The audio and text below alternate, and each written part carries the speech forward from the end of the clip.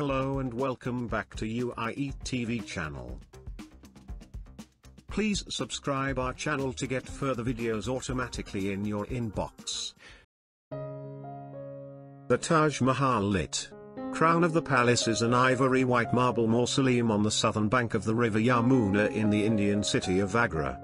It was commissioned in 1632 by the Mughal Emperor Shah Jahan, reigned from 1628 to 1658, to house the tomb of his favorite wife, Mumtaz Mahal. It also houses the tomb of Shah Jahan himself. The tomb is the centerpiece of a 17-hectare, 42-acre, complex, which includes a mosque and a guest house, and is set in formal gardens bounded on three sides by a crenellated wall. Construction of the mausoleum was essentially completed in 1643, but work continued on other phases of the project for another 10 years. The Taj Mahal complex is believed to have been completed in its entirety in 1653 at a cost estimated at the time to be around 32 million rupees, which in 2020 would be approximately 70 billion rupees, about $916 million. The construction project employed some 20,000 artisans under the guidance of a board of architects led by the court architect to the emperor, Ustad Ahmad Lahauri. The Taj Mahal was designated as a UNESCO World Heritage Site in 1983 for being the jewel of Muslim art in India and one of the universally admired masterpieces of the world's heritage. It is regarded by many as the best example of Mughal architecture and a symbol of India's rich history. The Taj Mahal attracts 7 to 8 million visitors a year, and in 2007, it was declared the winner of the new 7 Wonders of the World, 2000 to 2007, initiative. The Taj Mahal was commissioned by Shah Jahan in 1631, to be built in the memory of his wife Mumtaz Mahal, who died on the 17th of June that year, while giving birth to their 14th child, Gohara Begum. 6-7. Construction started in 1632-8, and the mausoleum was completed in 1648, while the surrounding buildings and garden were finished 5 years later. 9. The imperial court documenting Shah Jahan's grief after the death of Mumtaz Mahal illustrates the love story held as the inspiration for the Taj Mahal. The Taj Mahal incorporates and expands on design traditions of Persian and earlier Mughal architecture. Specific inspiration came from successful Timurid and Mughal buildings including the Yamuna, the tomb of Timur, progenitor of the Mughal dynasty, in Samarkand. 11. Humayun's tomb, which inspired the Chaba Gardens and Hasht-Behesht architecture, plan of the site. Itmad ud-Daula's tomb, sometimes called the Baby Taj, and Shah Jahan's own Jama Masjid in Delhi. While earlier Mughal buildings were primarily constructed of red sandstone, Shah Jahan promoted the use of white marble inlaid with semi-precious stones.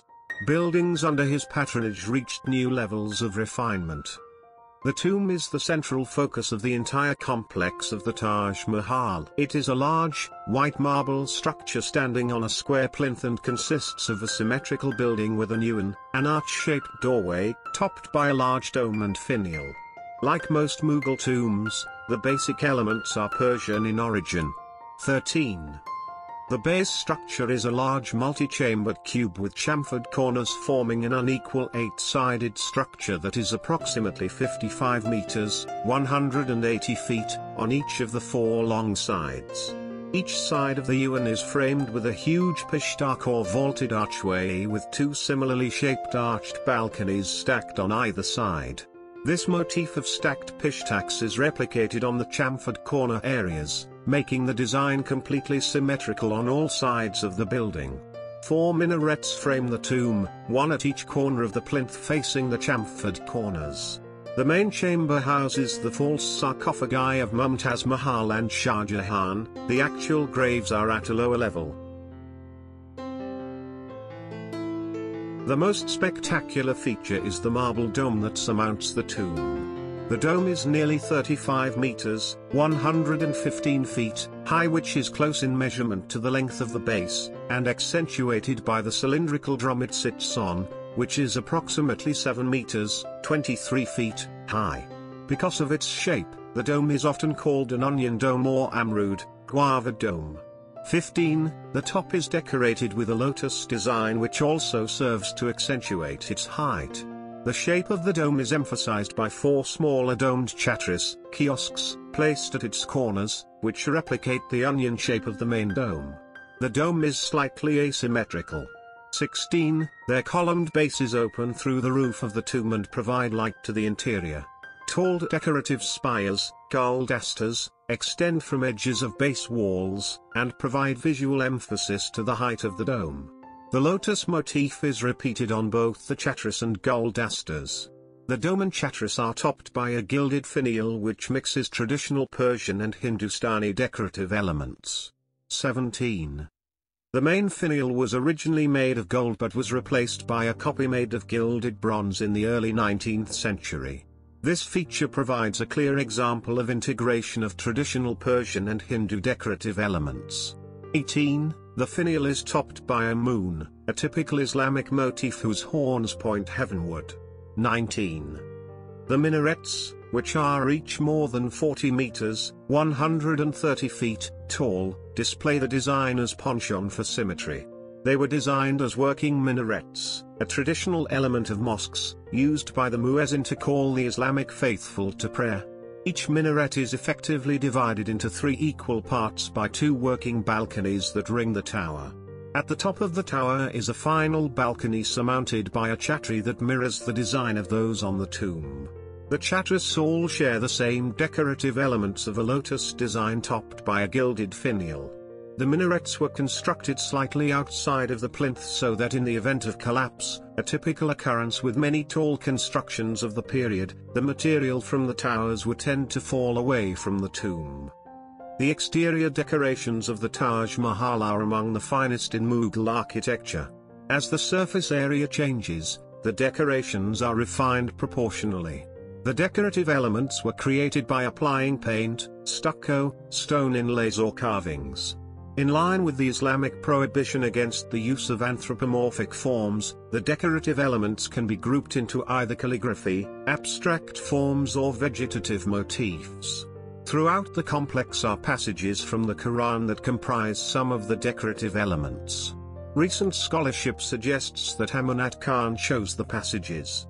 2021. The calligraphy on the Great Gate reads, O soul, thou art at rest. Return to the Lord at peace with him, and he at peace with you. 21. The calligraphy was created in 1609 by a calligrapher named Abdul Ha. Shah Jahan conferred the title of Amunat Khan upon him as a reward for his dazzling virtuosity. 22. Near the lines from the Quran at the base of the interior dome is the inscription, written by the insignificant being, Amunat Khan Shirazi. 23. Much of the calligraphy is composed of florid Thuluth script made of jasper or black marble. 22. Inlaid in white marble panels. Higher panels are written in slightly larger script to reduce the skewing effect when viewed from below. The calligraphy found on the marble cenotaphs in the tomb is particularly detailed and delicate. Citation needed. Abstract forms are used throughout, especially in the plinth, minarets, gateway, mosque, jawab and, to a lesser extent, on the surfaces of the tomb. The domes and vaults of the sandstone buildings are worked with tracery of incised painting to create elaborate geometric forms. Herringbone inlays define the space between many of the adjoining elements. White inlays are used in sandstone buildings, and dark or black inlays on the white marbles. Mortared areas of the marble buildings have been stained or painted in a contrasting color which creates a complex array of geometric patterns. Floors and walkways use contrasting tiles or blocks in tessellation patterns. Citation needed. On the lower walls of the tomb are white marble dados sculpted with realistic bas-relief depictions of flowers and vines. The marble has been polished to emphasize the exquisite detailing of the carvings. The dado frames and archway spandrels have been decorated with pietra dura inlays of highly stylized, almost geometric vines, flowers and fruits. The inlay stones are of yellow marble, jasper and jade, polished and leveled to the surface of the walls. The interior chamber of the Taj Mahal reaches far beyond traditional decorative elements.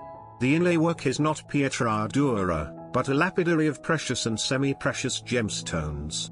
24. The inner chamber is an octagon with the design allowing for entry from each face, although only the door facing the garden to the south is used. The interior walls are about 25 meters, 82 feet, high and are topped by a false interior dome decorated with a sun motif. 8 pishtaq arches define the space at ground level and, as with the exterior, each lower pishtaq is crowned by a second pishtaq about midway up the wall. 25. The 4 central upper arches form balconies or viewing areas, and each balcony's exterior window has an intricate screen or jali cut from marble. In addition to the light from the balcony's screens, light enters through roof openings covered by chatris at the corners. The octagonal marble screen or jali bordering the cenotaphs is made from 8 marble panels carved through with intricate pierce work. The remaining surfaces are inlaid in delicate detail with semi-precious stones forming twining vines, fruits and flowers.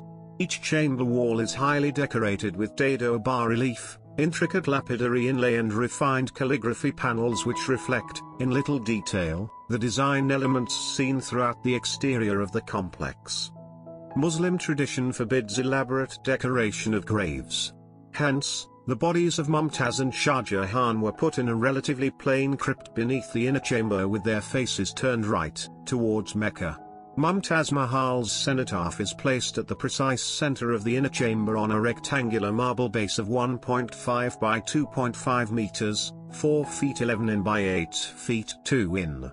Both the base and casket are elaborately inlaid with precious and semi-precious gems. Calligraphic inscriptions on the casket identify and praise Mumtaz.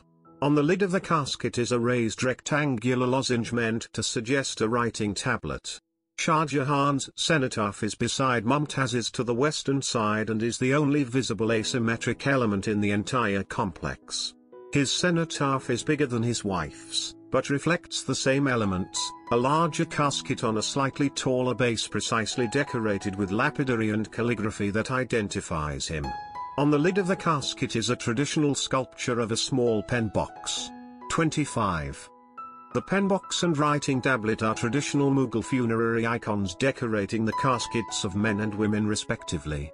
The 99 names of God are calligraphic inscriptions on the sides of the actual tomb of Mumtaz Mahal. Other inscriptions inside the crypt include, O noble, O magnificent, O majestic, O unique, O eternal, O glorious. The tomb of Shah Jahan bears a calligraphic inscription that reads, He travelled from this world to the banquet hall of eternity on the night of the 26th of the month of Rajab, in the year 1076 Hijri. The complex is set around a large 300-meter, 980 feet, square chaba or Mughal garden. The garden uses raised pathways that divide each of the 4 quarters of the garden into 16 sunken parterres or flower beds. Halfway between the tomb and gateway in the center of the garden is a raised marble water tank with a reflecting pool positioned on a north-south axis to reflect the image of the mausoleum.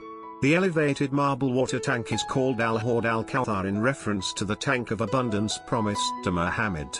28.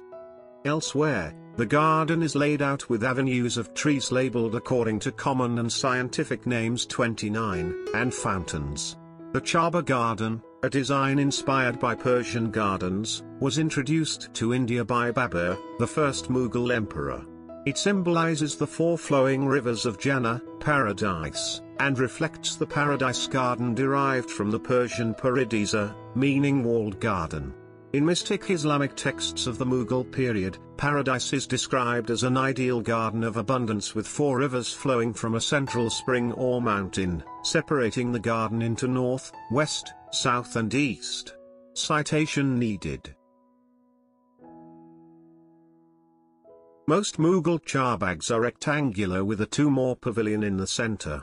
The Taj Mahal garden is unusual in that the main element, the tomb, is located at the end of the garden. With the discovery of Mataba or Moonlight Garden on the other side of the Yamuna, the interpretation of the Archaeological Survey of India is that the Yamuna River itself was incorporated into the garden's design and was meant to be seen as one of the rivers of paradise.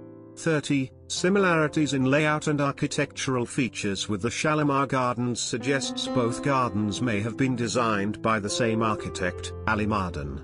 31. Early accounts of the garden describe its profusion of vegetation, including abundant roses, daffodils, and fruit trees. 32. As the Mughal Empire declined, the Taj Mahal and its gardens also declined. By the end of the 19th century, the British Empire controlled more than 3/5 of India, 33, and assumed management of the Taj Mahal.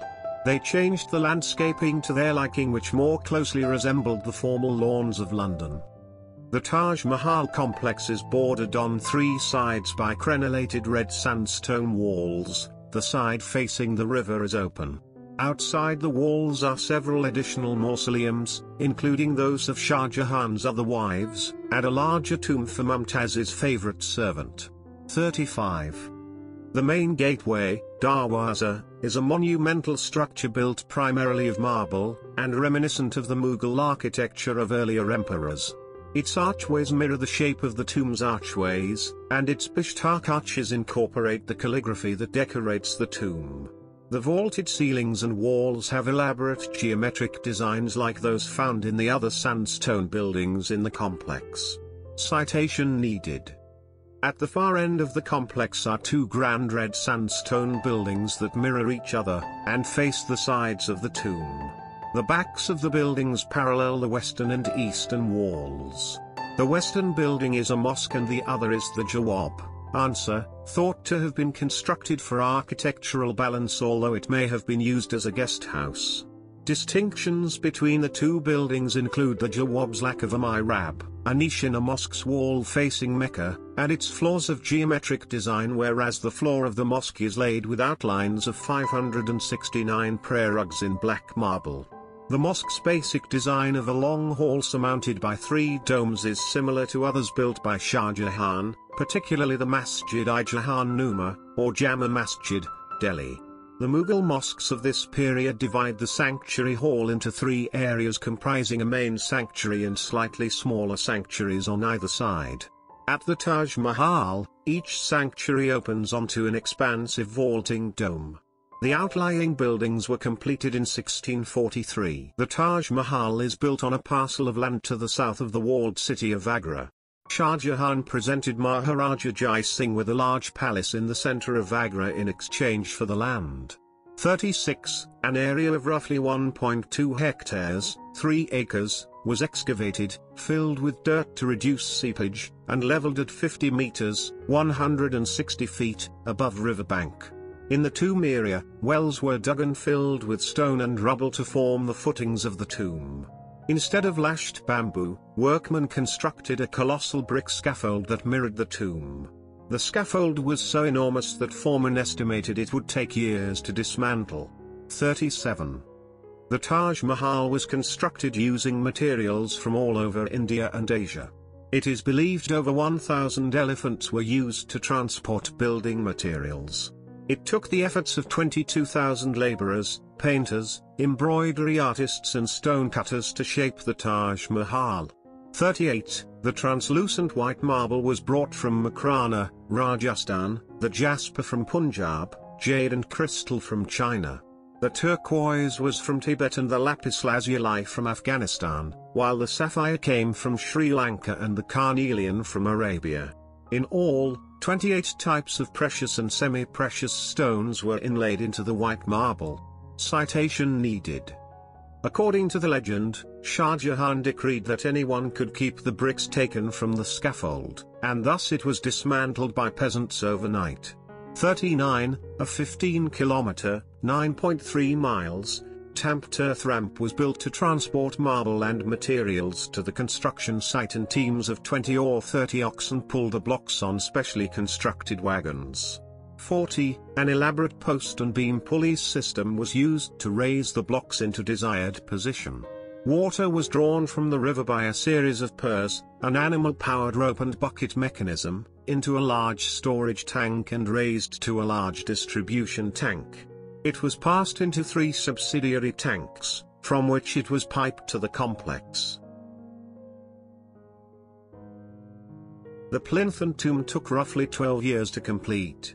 The remaining parts of the complex took an additional 10 years and were completed in order of minarets, mosque and jawab, and gateway.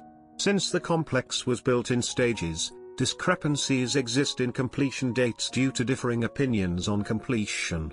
Construction of the mausoleum itself was essentially completed by 1643-8, while work on the outlying buildings continued for years. Estimates of the cost of construction vary due to difficulties in estimating costs across time. The total cost at the time has been estimated to be about 32 million Indian rupees, 8, which is around 52.8 billion Indian rupees, $827 million US, based on 2015 values. The Taj Mahal attracts a large number of tourists. UNESCO documented more than 2 million visitors in 2001, 55, which had increased to about 7 to 8 million in 2014. 3. A two-tier pricing system is in place, with a significantly lower entrance fee for Indian citizens and a more expensive one for foreigners.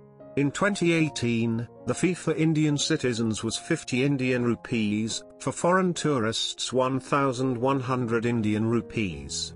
56. Most tourists visit in the cooler months of October, November, and February.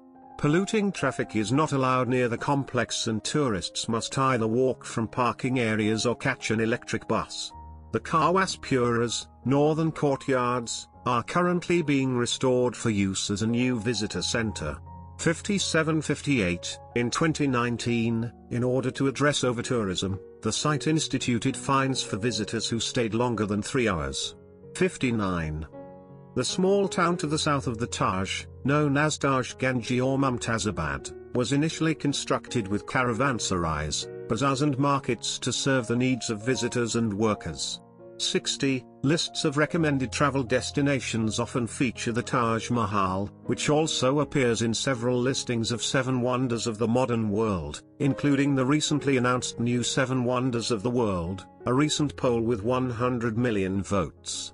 61. The grounds are open from 6 o'clock to 1900 hours weekdays, except for Friday when the complex is open for prayers at the mosque between 12 o'clock and 1400 hours. The complex is open for night viewing on the day of the full moon and 2 days before and after. 62, excluding Fridays and the month of Ramadan. Foreign dignitaries often visit the Taj Mahal on trips to India. Notable figures who have traveled to the site include Dwight Eisenhower, Jacqueline Kennedy, Jimmy Carter, George H.W. Bush, George Harrison, Barack, and Michelle Obama, Mark Zuckerberg, Vladimir Putin, Princess Diana, and Donald Trump. Thanks for watching Universal Information and Entertainment TV.